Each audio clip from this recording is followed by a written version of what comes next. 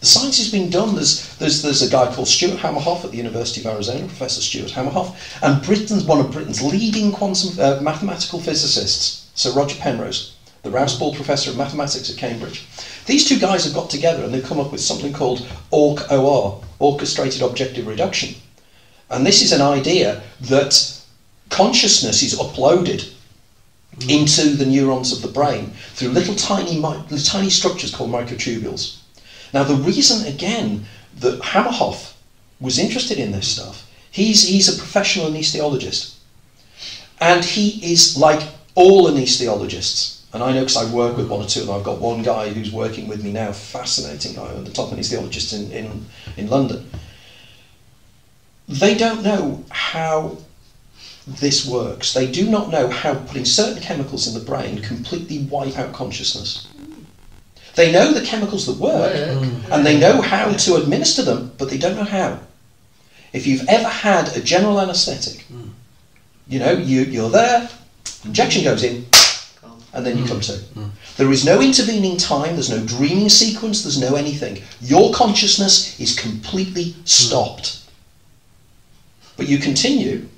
The question is what's taking place here. And I think this is again because all that's happening is the radio's being switched off.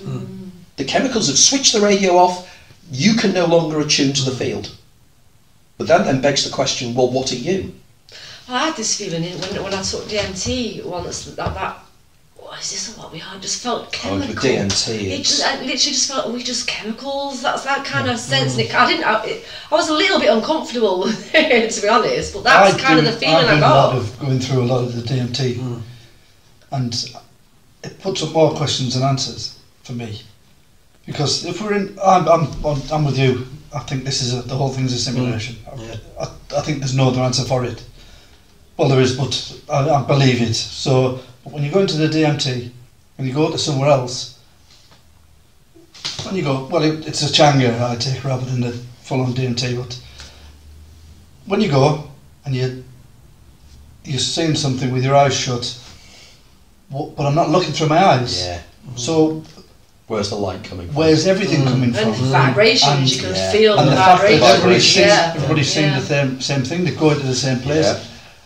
And the question I was going to ask you, which you'll probably have worked out long before me, if a guy has no eyes and he took DMT, what would he be seeing? They see. Yeah. And that's it. So what are you looking through? People, there have been evidence, there's a lady called Peake, I think her name was, who was born blind, and she had a near-death experience, Vicky Umpeg, and she had a near-death experience where she saw. Yeah. Now, what she saw is we can't really say, but she definitely said she could see things. Because she obviously couldn't describe it, she couldn't describe it because she's got no reference point. She's not no reference points. But clearly, there's an associate of mine who works in Hungary, Istvan Bokken, and Bokken is doing some fascinating work on biophotons. And biophotons are light that is given off by living cells. Now, on top of that, the biophotons themselves probably illuminates the environment you go into when you go into the DMT void. The idea that you are still seeing things, so clearly your visual systems are still being stimulated. And they do, they light up in exactly the same way. For example, I work very closely with two Austrian researchers, Dr. Engelbert Winkler and Dr. Dirk Prokop, who will have their machines with us at the Drakelow Caves. And they've that's done the round the Lucia hypnagogic light experience. And there's been research done at the University of Sussex, down the road here in Brighton. Okay. And they actually had people using Lucia machines, and they tested what was firing up in their brains. And people took psilocybin, magic mushrooms, and exactly the same areas of the brain lit up. Okay? So here we have evidence that you can reproduce what seems like an external reality internally. But then there's for instance, I argue, when you have an out-of-the-body experience, when you lucid dream, there are shadows. There's a light source. Where is the light source coming from? It's all internal. But then again, this is all internal. For instance, why do you know that this reality is real rather than your dream reality, rather than your DMT reality? And the only reason you believe is because it's consensual. oh look, there's a load of cacti on there, and you agree with me. You say, yeah, there's a load of cacti on there. So you think, wow, we're in the same place.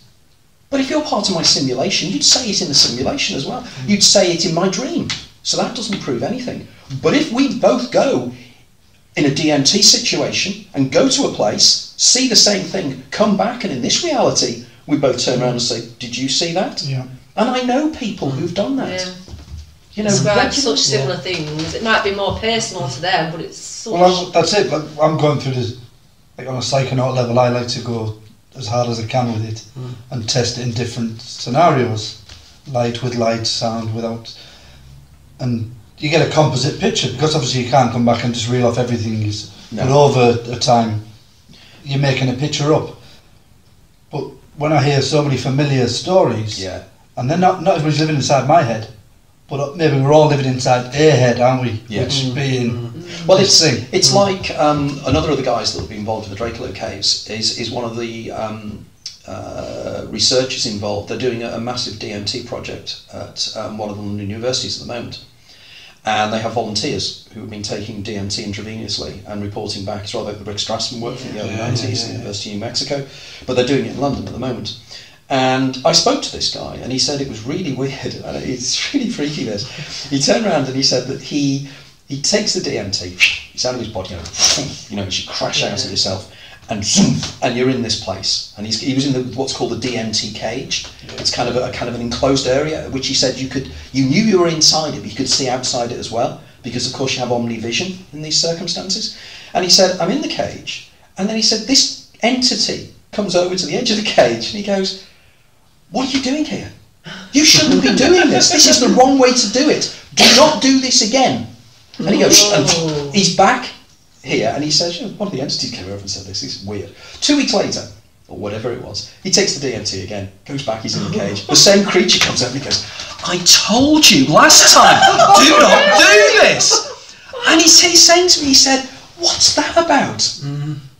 This being was waiting for me and remembered me and knew me and was telling me off for doing something. Now surely if I'm creating this scenario, the environment will support my position, not the opposite. And I know other people, you know, that have had DMT experiences, people particularly who have 5-MeO DMT, you know, and they're in a really different ball game. There's a friend of mine that's still coming down a year later from his 5-MeO. Well, they look like they're terrified, don't they? They look like he said it was just the dying, the death 1,000 times over, isn't it? Well, it is. And the thing is, you know, DMT and near-death experiences, you know, I argue that they're all the same phenomenon. You know, DMT is a near-death experience in exactly the same shape or form. You know, it's. And I am told, I mean, you can correct me on this, but people tell me when they take DMT, the reality they go to is much more real than this one. You know, you come back to this and you think, no, it's the other one. That's the real deal. Some people say it feels like home. Yeah, coming home. A friend of mine said this, a research psychologist said this. He said the first time he took DMT, he ended up in this place. And although he felt he was coming home, he also thought, oh my God, I'm back there again. Oh. And his sensation was, oh no, not again. That's not nice. And it was the recognition of an environment that can be dangerous, because we've no idea. My new book will be about entities, and when people come across entities in DMT experiences, when they come across entities with alien encounters, when they come across greys and everything else, what does that mean? You know, I've come across cases in my research that are uncanny, that link directly between ancient history and modern times. You know, so whatever is happening, I don't know if you know, they've recently found some cave paintings that are 10,000 years old in northern India, underneath a village. Nobody's been there for 10,000 years. They've gone inside. The paintings are greys. Big black eyes, the whole thing. And these cave paintings occur all around the world. Now, is it just because people is it a depiction because they don't know how to draw human beings? Well, they certainly knew how to draw bison. They certainly knew how to draw other animals. They're drawing what they saw. They're drawing what they saw, and this is why I find it incredible that the archaeologists and people who are looking at these things don't see, well, they're not just idealised. It's theory anthropes, I think, is what Graham Hancock calls them. They're these kind of half-human creatures. Now, I know just how weird this is, because I've said this in other interviews, but a few years ago, there was something that took place in my mother's life, which still shakes, it terrifies me, the implications of this. I've heard this, yeah. If you've not heard this, No. my mother phoned me up one evening, and she said she'd been walking home with my aunt onto the village they live on, and she said your Auntie Audrey had stopped to tie her shoelace, and my mother had stopped. Now my mother's partially sighted. Well, she was partially sighted. She's no longer with us now. She'd lost one eye with malignant melanoma, and she had glaucoma in the other. But she said she looked over my aunt's head, and she saw over a local factory what she described as being a disc of smoke. And the disc started to spin and shot off towards North Wales. Mm-hmm. She said, "What did I see?" And I said, "I really don't know, maybe something to do with your sight or something else." She phoned me up 2 or 3 days later, one morning, absolutely in hysterics. She lives alone, my aunt had gone back, and she woke up in the middle of the night. She was in a state of sleep paralysis. She couldn't move and everything else, and we know sleep paralysis always has these strange effects. But she said she was looking towards the door, and she knew the bedroom door she had closed the night before. It was about 3 o'clock in the morning, and the door was open. And then she said she looked at the door, and as she looked through the door, 3 spindly fingers came round the door, and this little creature popped its head round, and it blinked at her and dodged back. She described, and these are her exact words, she said, "Tony, what did I see? It had huge black eyes, it had 2 holes for nostrils and a slit for a mouth, and its head was pointed towards the end." And I said, "I don't know, Mum. You know, I'm not sure what you did see there, you know." I've found in that state of sleep paralysis, because I've had a few out of body experiences, and I found that is like the perfect place to be. You know, people panic. That's a nice place. That's when you know I could. But it's just figuring out, because when it's happened to me, it's something I wanted to do, but then I couldn't do it. You know, then I tried for months, and then I thought I can't do it, so I just let it go, and it kind of just happened on its own. Yeah. A few times, and it's that space, and I've heard voices in that space as well. Yeah. The actual technical term for that, which when you're going to sleep, it's called hypnagogia. Right. And when you're waking up, it's called hypnopompia. Right. Okay. And it's technically known as REM intrusion, in that you are awake and asleep at the same time. Yeah, it's a strange So you're in this kind of liminal area. And I get very strong hypnagogic images like yourself, and I always find that the images, you've got to pretend you're not seeing them, almost. Yeah. You've got to let them creep up on you. Yeah. And you've got to not be aware of them, and then catch them. Yeah. And then catch them and look at them.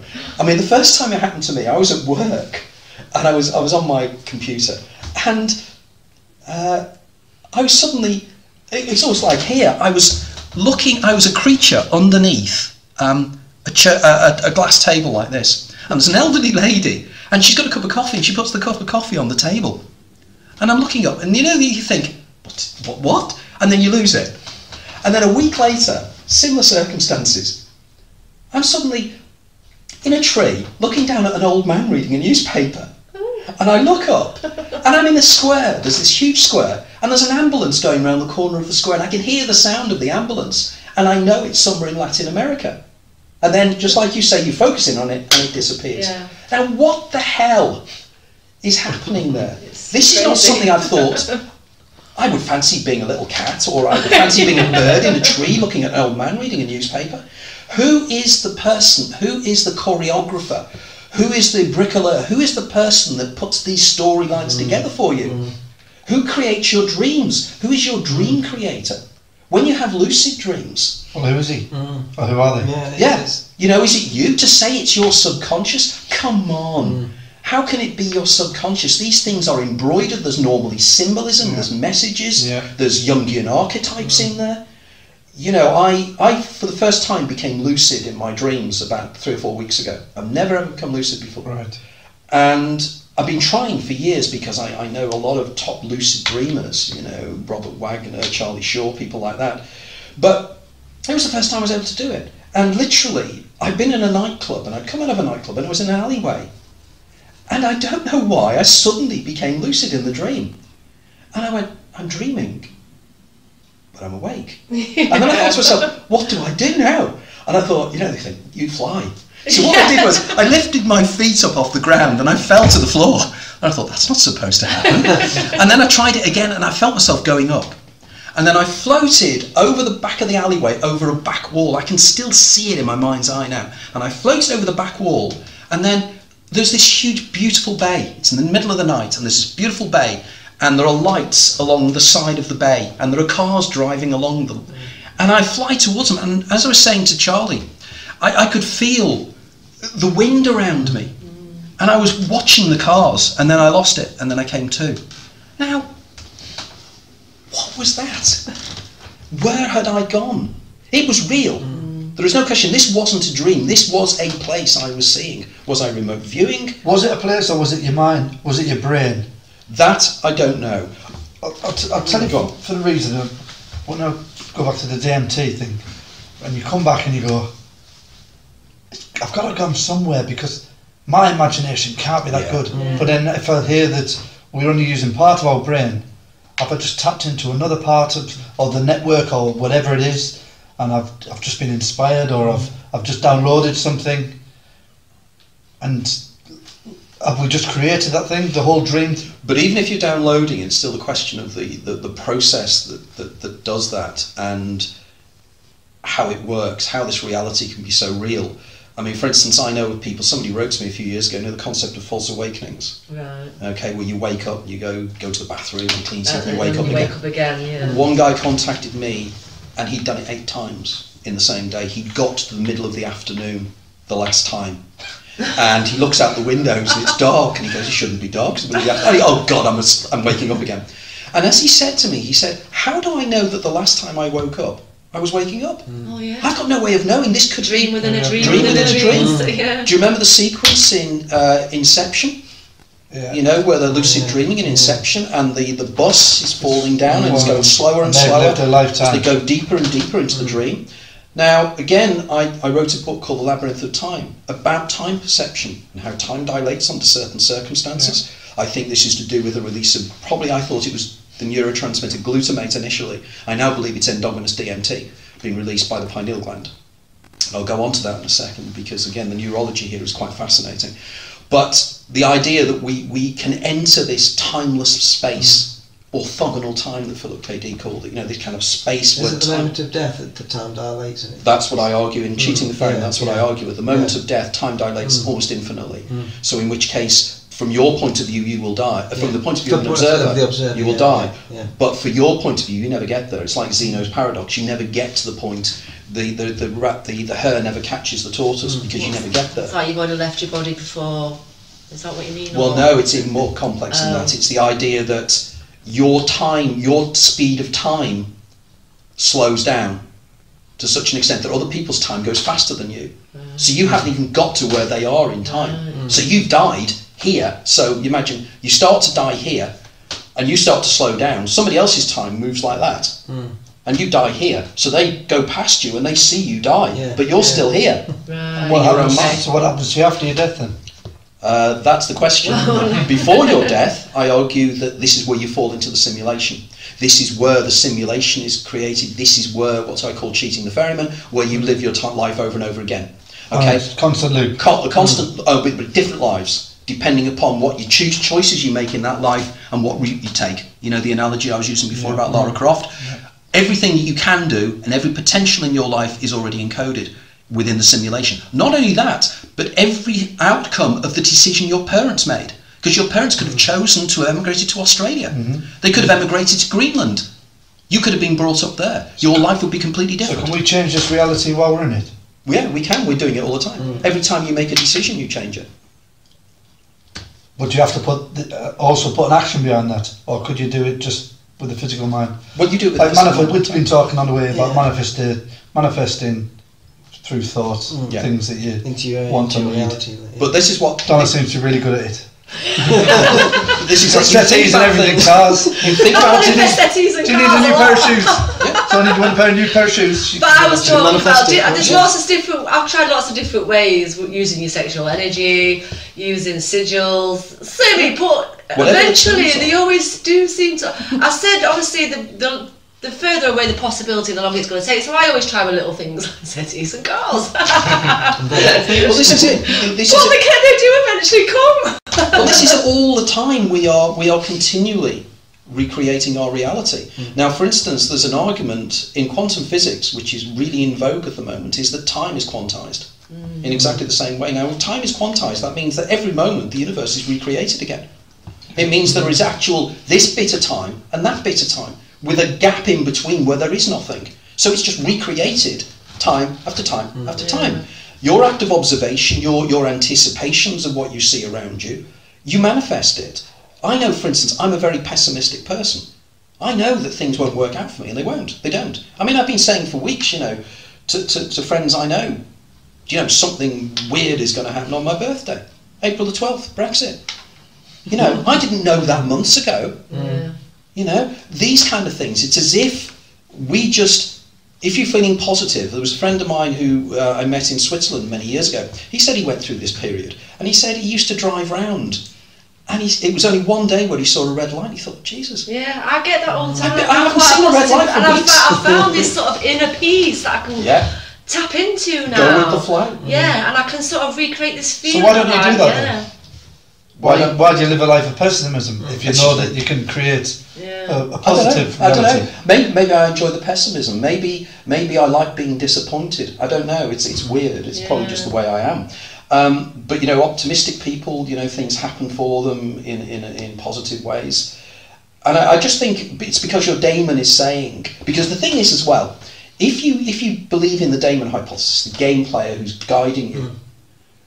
It knows the future outcomes of your decisions. So what might seem at the moment like a really bad decision actually pans out well. To be good. It's just he's getting you from A to Z, and you're going from A to B. But the daemon knows I've got to get him here.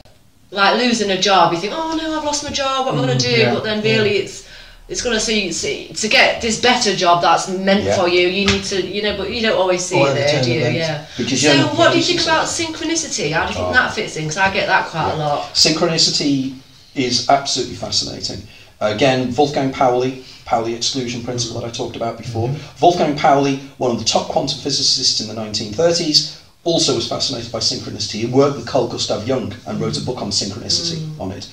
Synchronicity are significant coincidences. These are coincidences that are rooted and have significance. And we see them in our lives all the time.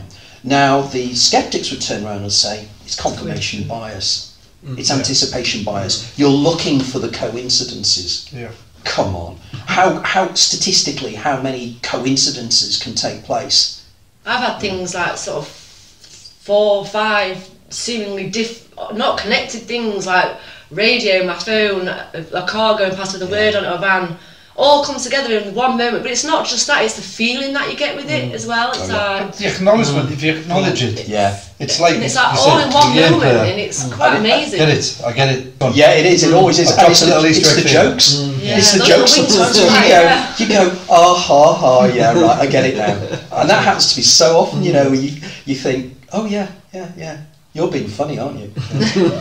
And it does happen. I mean, I've had so many of them happen during my writings and everything else as well. I'm absolutely convinced. I'm convinced that you know there is something taking place here, and I think maybe it is daemon influence. Maybe it's the daemon just brings these little clues into your life to say, because they say, don't they, coincidences, deja vu sensations. These are all for nature to tell you you're on the right track. And I used to get it with book. You know, when I first started waking up to new things, I used to I just wanted to know everything, so I'd be reading so many different books at one point and watching all these different videos. I'd have so much on the go, and I'd sort of like go through my normal day, and I'd have like a realisation throughout the day, like an epiphany, like, you know, that would sort of stun me. And then I'd sort of go home later on, and I'd pick a random book or a random video that I've been watching, and it would seem to talk about that realisation, almost like it were confirming what I'd realised. So I were realising first, and then other people were confirming it. It was like, wow. Because your whole day is set up for you, isn't it? Yeah. Because this is